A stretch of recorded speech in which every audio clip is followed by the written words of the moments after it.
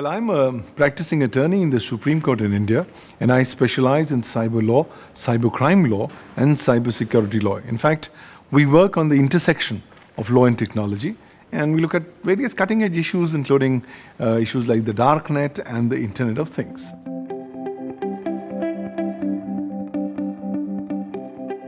Well, I have been fascinated by the WSIS process, and I've come here primarily because I was organizing a workshop on day one, which was Cyber Law, an Asian Perspective. And I've also been on a couple of panels as a speaker, including the panel done by UNESCO. In fact, one of the main recommendations that our session on Cyber Law, an Asian Perspective was that countries across the world are finding that they're clueless in terms of having collation of important common denominators and learnings when it comes to cyber law and cyber security.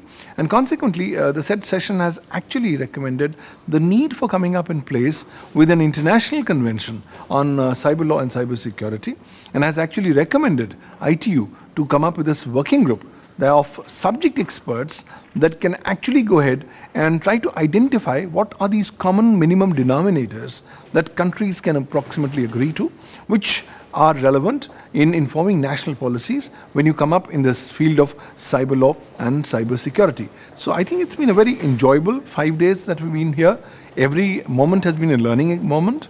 You've met large number of new people, and your horizons continue to expand of knowledge.